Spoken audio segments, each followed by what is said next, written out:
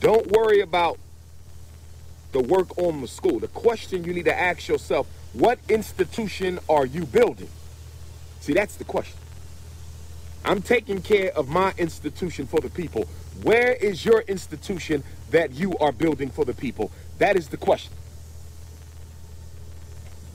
Where is the institution you are building for the people?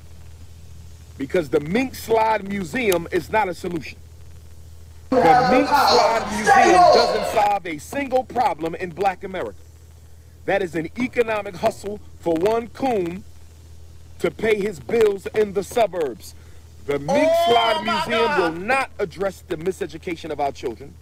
It is not a grade school. The Mink Slide Museum is not a hospital. The Mink Slide Museum is not a bank. The Mink Slide Museum and where are the is white not a women at? The Mink Slide Museum is not a manufacturing or distribution network. It is one man's hustle to pay his bills in the suburbs. That's all it is, brothers and sisters.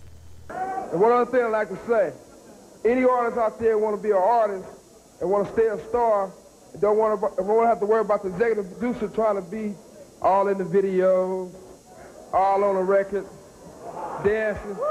Come to Marcus Garvey Academy.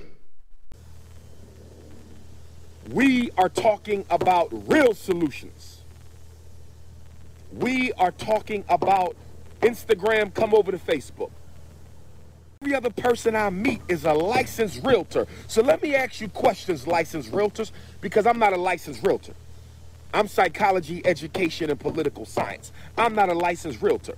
I'm psychology, education, and political science. But the question I want to ask to all my Black licensed realtors, if we have so many licensed realtors, why we don't have a building that has been designated the community supermarket so the agriculturalists and the business technicians can come in and open up the fresh grocer for the Black community? For all my realtors, why haven't you found a hospital yet so our medical people and our Black nurses can go in there and create a community center?